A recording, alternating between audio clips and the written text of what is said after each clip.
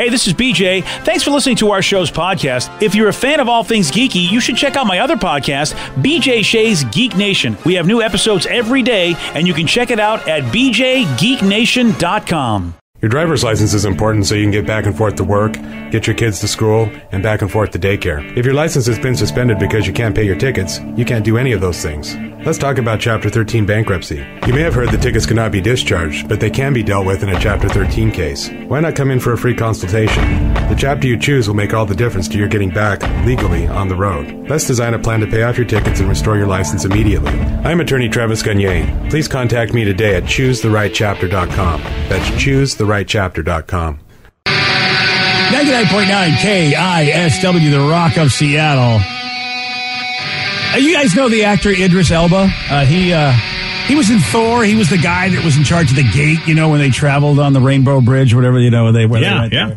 I know the name. I don't know. I mean, I've obviously seen Thor, so I guess I've seen him. But it's like one of those dudes that's like all the rage these days. Everyone's talking about how great of an actor, and I'm like, I don't think I've seen him in any movies of him. Yeah, he's a British actor. He was in a show called Luther that was really popular in England, and eventually he started getting roles that we recognized him here in America. Steve, did you see Hobbs and Shaw, the Fast and Furious? He's in that one. All right.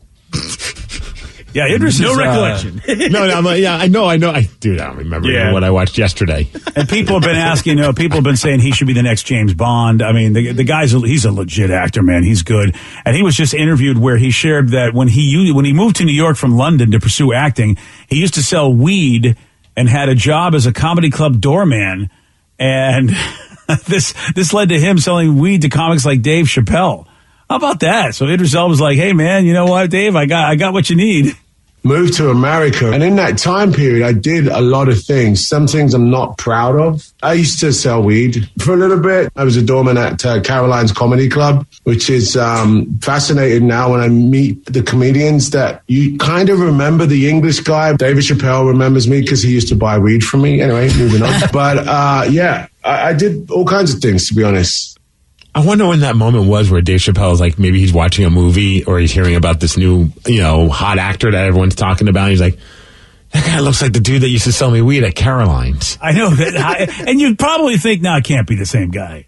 Right. You just got to be thinking, oh, he just must look like that guy. He can't be the same guy. Yeah, because you just never think that like the doorman would end up being somebody like just fantastic, like as good as Idris Elba. You just never think that. Right, but it's no different than like watching a movie like, I'm pretty sure that person was my waiter when I was in California. You know what I mean? Like that's just like every actor has to have some kind of job that they probably have the ability to like dip out whenever an acting opportunity comes up.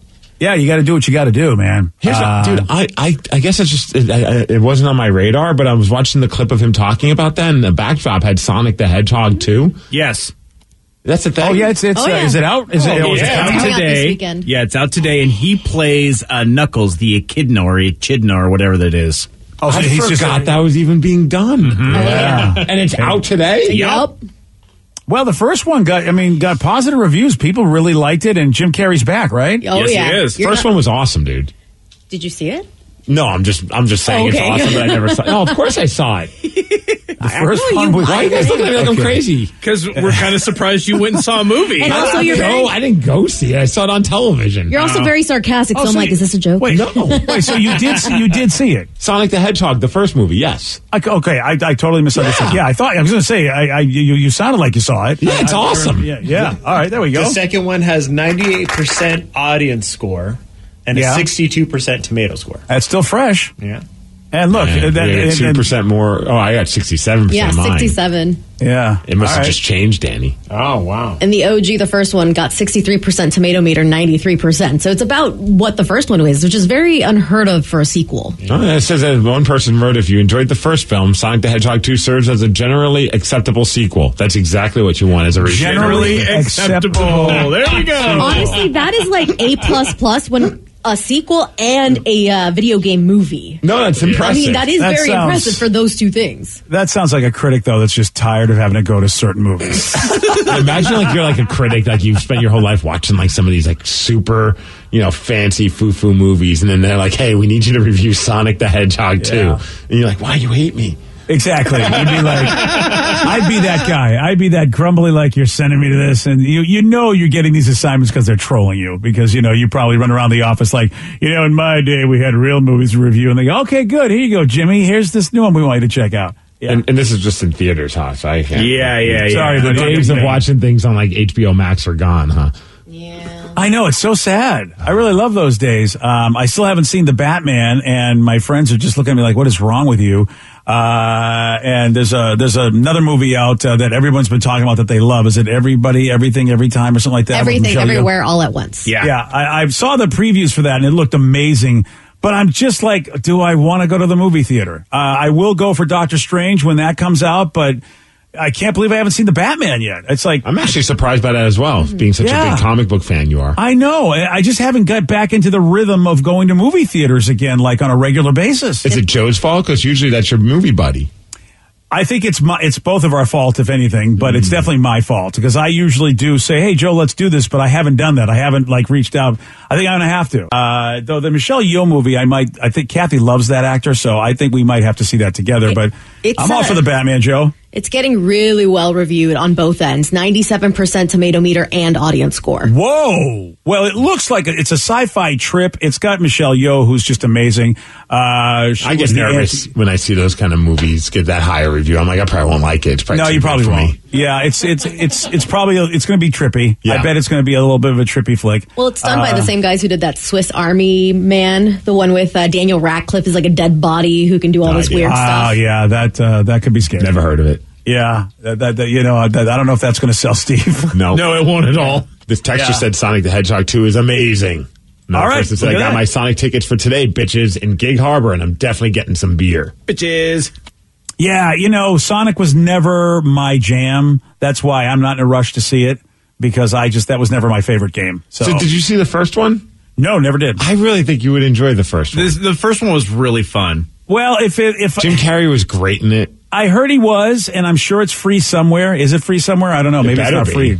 It may not be. Whenever a sequel comes out, usually people go, okay, we're going to make you pay to see the first one. Now we're going to charge you $2.99 just to get your money. Yeah, so if it's free somewhere, let me know. I'll check it out, maybe.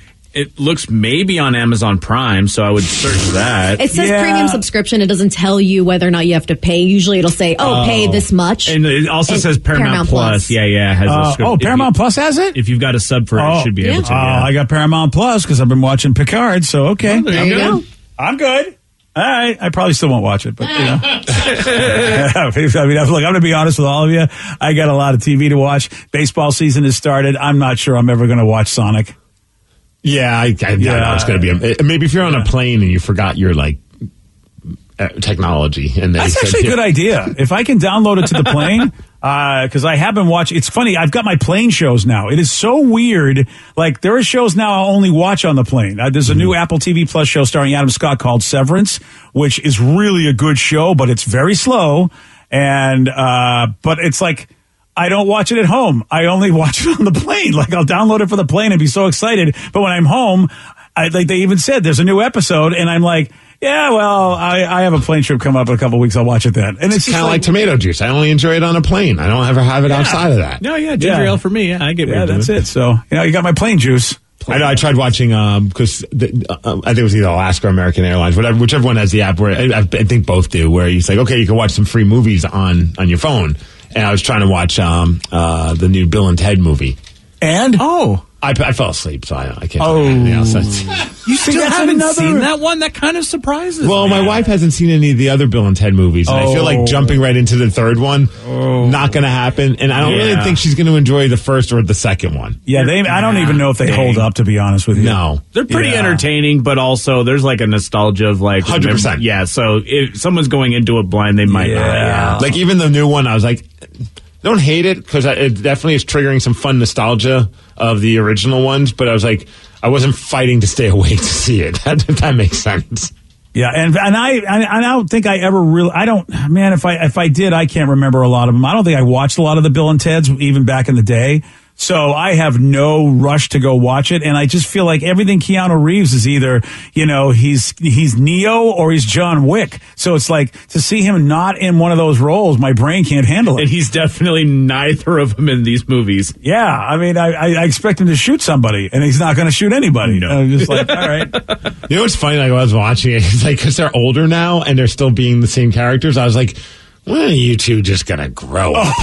All right, old man. Wow. Here comes the dad vibes. Oh, right? I'm like watching this and I'm just like, you can't be that dumb still.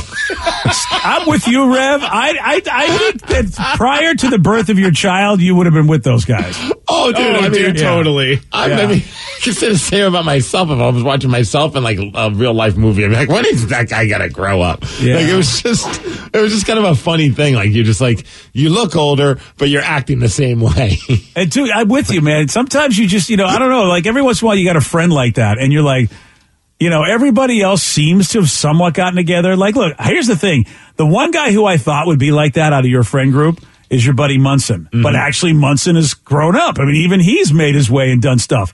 But, he's a dad now, man. Yeah, but if Munson was still Munson, you know what I mean? Especially like 5 years from now and he was still the Munson we knew when he was in his 20s.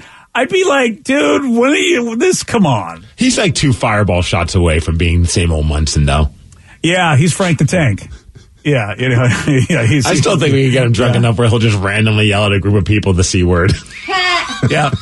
I think you're right. I think he's going to need. I think rather than doing it just like he always did it, I think you're right. I think you probably just have to like give him a little. Hey, here you go. Here's some Munson juice. Here you go, buddy. Munson juice. That's what you got to get. I don't know if that's going to go over well. That's not well. You know what I mean. Oh, so it's Swiss Army Man's about a farting dead body. Yeah. Steve would like it mostly. Mostly. All right, Steve. You know what? Check it out. If you like it, let me know. Okay, I will. Yeah. All right, well, as I said, I don't have a lot of time to be watching a lot of stuff because, as you know, baseball season is starting. The Mariners opening day today as they're taking on Minnesota, and we are going to chat with former M's pitcher, now analyst, Ryan Rowland-Smith. He joins us at 8:17 on The Rock. BJ and Migs, mornings on The Rock, 99.9 KISW.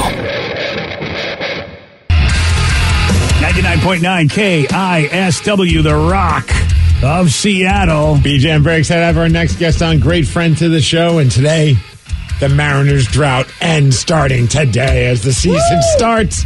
And I'm very excited to chat with Ryan Rowland-Smith. What's up, Hyphen? What's up, fellas? How we doing? Oh, we're doing well. If you guys don't know, man, Ryan is a good friend of the show. If you want to tweet at him, it's at -18, at -18. Don't forget his podcast, The Top Step with Ryan Rowland-Smith and Grant Balfour. Couple of Aussie dudes talking baseball because they played the game. And Ryan, we're excited. We talked to you. Of course, you told us we had a lot of reasons to be excited last time we talked to you, and this was really during the strike when it first started, and the lockout, I should say. But now, we've got the emergence of Julio Rodriguez, and now we've got opening day. Steve is always excited. He always thinks it's now time, but I think a lot of people are thinking this is now time. Yeah, for sure. And first of all, I do have to say this. I was thinking about this morning when I woke up. I knew I was talking to you guys today. Well, actually, I didn't know. I was waiting for a text message or something because that was just the tradition. Every opening day, I was talking to you guys, and then one year I didn't, and we sucked, and it was bad. That's an old spot. So hopefully we can restart this tradition. But no, hey, look, I love opening days. They are the best. And for this team too, you got to remember there is a lot of expectations on this team, and there's a lot of storylines and everything else.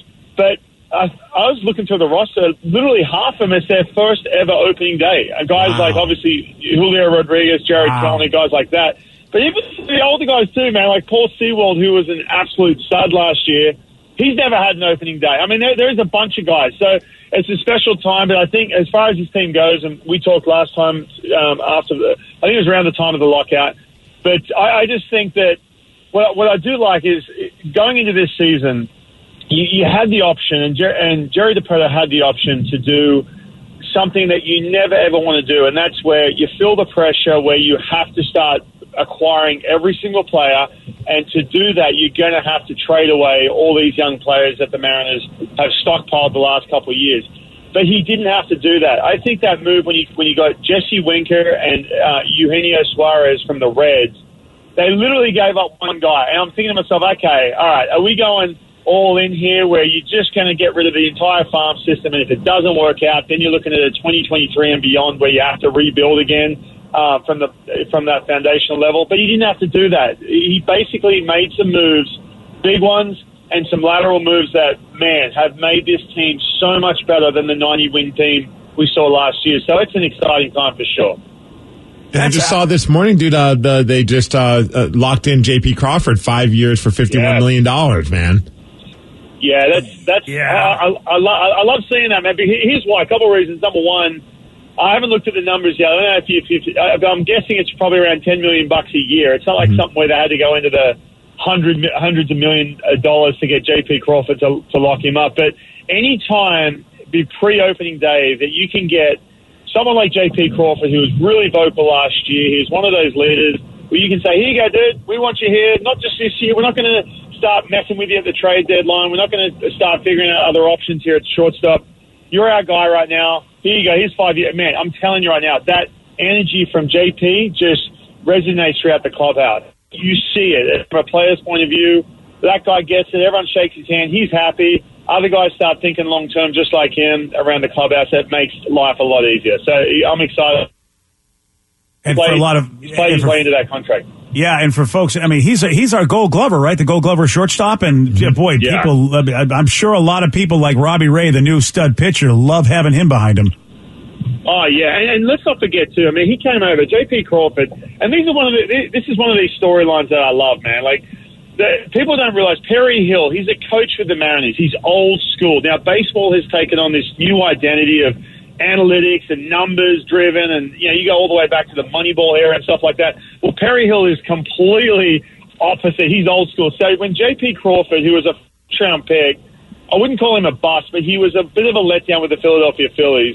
He comes over for pretty much I wouldn't say nothing, but coming over to get an opportunity. He kind of had this thing about him where he's like, the game owes me something. All of a sudden, Perry Hill got around him, this old school dude. He was kind of like his mentor. Next thing you know, J.P. Crawford, night and day different when it comes to attitude, work ethic, routine, everything. And now the results show for themselves, man. I mean, not only a Gold Glove shortstop, but he can hit too. He's way more patient, hit the ball to left field, all those little things that you just love to see. So I just think there's pretty good little storylines here and guys to root for with this team. It's going to be a lot of fun to watch. So we're talking to Ryan Rowland-Smith about your Seattle Mariners, and Ryan, there's been some changes. Part of the lockout agreement was some changes to the game, and some people who are casual of the game might not know. So what is something we should be looking for? The differences that we should see when we watch the M's play. Well, some of the big ones that were discussed, during the lockout, like banning the shifts, which that'll be implemented next year. Some of the other things like, a pitch clock, that'll come in next year as well. So some of the big ones you'll see next year, you won't quite see the change right away. But some of the ones that I really like is, like, for example, the mound visits has been around the last couple of years. But now they're taking that to another step where all of a sudden you can't disengage the rubber. So, for example, I love this one, man. I love this one. So the pitcher... let's say I'm a lefty, right? And I did a decent move. I can't just keep picking over the first base. And the crowd starts booing. It's like, let's go, get on with it. Well, all of a sudden, if you pick over twice, the third time, that runner can just take off. If you don't get him out on the third time, he gets a free bag. So things like that are going to make the game speed up in that sense. Or even like the umpires, again, just like in football, which I do like. Like I'm on the fence with football regarding how big of a fan I am. I'll be honest with you. But I do love it, man, when there's a play and the official stands there and announces that that's going to be the same in baseball now too. So if there's a review, the umpire will announce it, and that's kind of caught on. It's a nice little thing. But as far as I don't want to go back into the lockout, because I remember talking to you guys about that, and I was stressed, man. I'm like, if we have this lockout, this is going to be such a dud of a season. But they got through that. There is some changes in the game, which I've got no problems with whatsoever, and it makes the game a lot more fun to watch. So Ryan, I read that they were going to, and maybe I'm losing my mind. Maybe it's next year, but are they putting bracelets on the catcher and like a radio controlled buzz or something in the hat so that there's no more signs? I knew you had to go. I knew you had to go there, dude, because I was trying to avoid that. Look, man, I get it. Technology, I understand it, and there's gizmos, and there's some money to be made from these companies. But I'm not a fan of this. And I'll dive into that with you. I was trying to avoid it, dude. If you didn't pick up on that, but that's okay. Basically, the catcher's got this device on their right sleeve, on their left sleeve, and they can type in a button which says basically fastball inside or fastball outside or something. And the pitcher has a device just in their hat, just over their ear, where they can hear exactly what the pitch is. And he can shake, or I don't know, maybe he presses a button, but he can shake it off and they go again. Well, you're allowed 5 of these on the field. So, the infielders have to know what pitch is coming to so they can set up their defense. Yeah, so you're allowed 5 of these on the field. And the thing is, here's the crazy part of this too, man, and this was brought up. You can, let's say there is a shift, right? And the certain fielders need to know. You can share them. So, old mate at, third base can walk over to the shortstop and say, hey, I need that from you right now and put it in his hat or hear the song. It's just, to me, look, I've got no problem against technology whatsoever. I'm fascinated in the new way of the game, everything else. But let's just leave the computers and the gizmos off the field of battle. You know what I'm saying? Just go to war, fellas.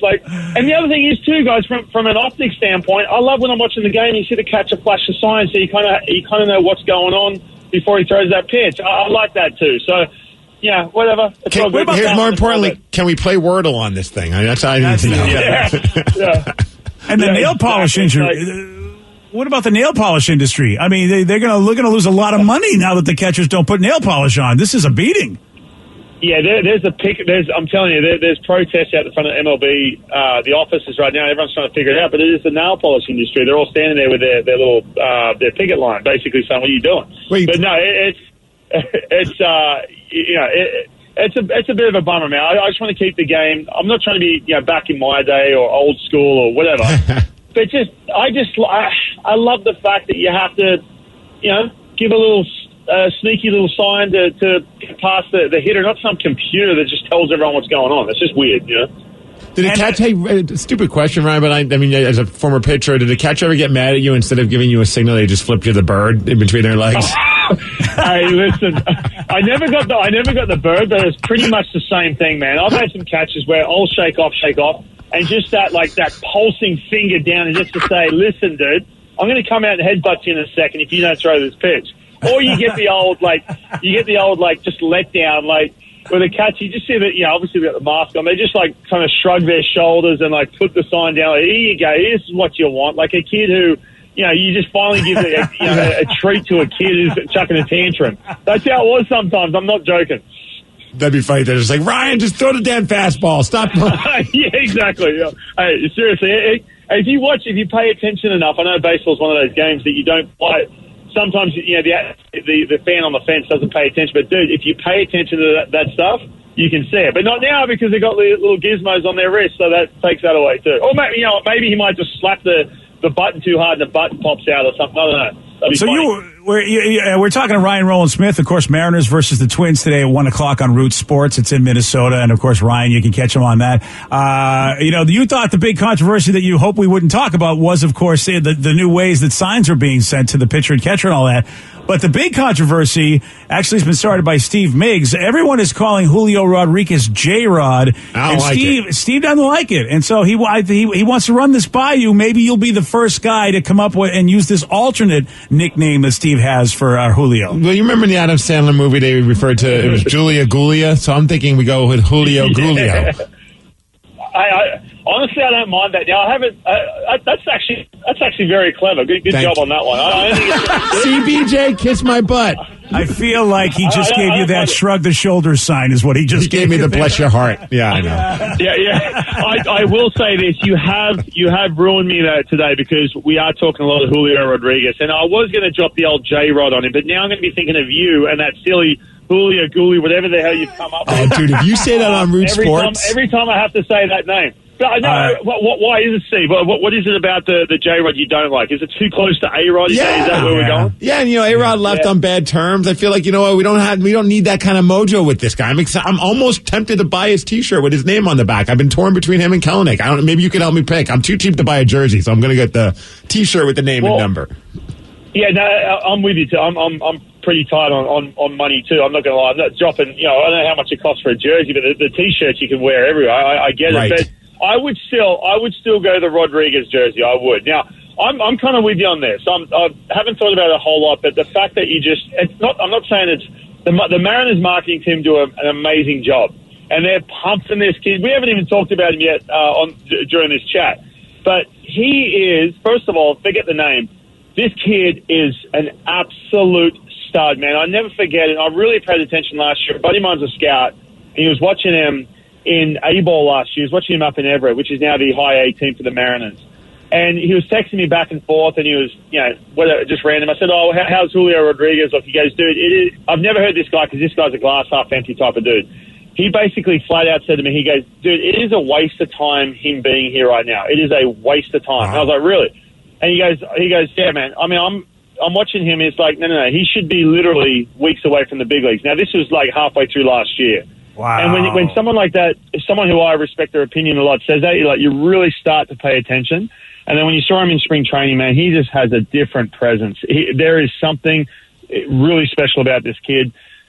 J-Rod, A-Rod, I get it, but man, he's someone you can root for. Plus, he gets it, man. He's one of these kids that he's got that little bit of arrogance, but he just absorbs all this superstardom and just absolutely treats it the right way. He really respects the game and all those little things. I can't wait to watch him today. So listen, Ryan, this is your opportunity. Everyone's going the one way, but if you Julio Gulio him and you're the one that starts it, do you realize, that's your catchphrase. I think you got to go Julio Gulio if you're going to talk about him today.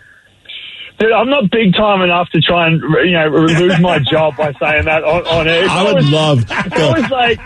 I was like Edgar Martinez or some Mariners legend, fair enough, I might try and mess with it and throw Steve's name out there, but not me, man. I'm just some scrub trying to keep his job. No chance. Not happening. Could you imagine the post-game meeting that at Root Sports, Ryan, what were you thinking when you said Julio Gulio? Yeah, exactly. And then you mention our names and they go, Ryan, you need to make better choices. You really Yeah, it's like you got to stop hanging out with that crowd. That's right. Oh man! Well, make sure you tune in. Ryan Rowland-Smith, one of the great analysts of a great team on Root Sports, as the Mariners start their season today in Minnesota, 1:00 on Root Sports. You can tweet Ryan at -18. Don't forget his podcast, The Top Step with Ryan Rowland-Smith and Grant Balfour. Well, Ryan, we will talk to you, and hopefully we'll talk to you later on this season too, because we're hoping we get lots of great things to talk about with the Mariners. That would be fun. Let's do it, man. I'm hoping so. Hopefully, next time I talk to you guys, they're ahead of that division, doing big things. So it's been fun, guys. Happy opening day, and hopefully talk to you guys soon. Definitely. I appreciate it, buddy. Boy, that would be great because everybody's, of course, picking the Astros again. But man, how cool would that be if the Mariners shock everybody, including those? Oh, man, how about a sweep next time when we play Houston? Wouldn't that be awesome? They're not losing, DJ. They're going to win every game this year. That's a game. Wow. This is a brave prediction right there. Led by Julio Gulio. Yesterday, Steve, he did get this one right. Which Guns N' Roses bassist played in the band? McKagan. Yes. The farts. The farts, yes. In the other room? Yes, exactly. There you go. All right. Well, you know what, Steve? Bold question answer, bold Mariners prediction. Okay. Can you beat this guy? No. Well, you're going to get a shot. 206-421-ROCK. We're playing Beat Miggs at 8:50 on The Rock.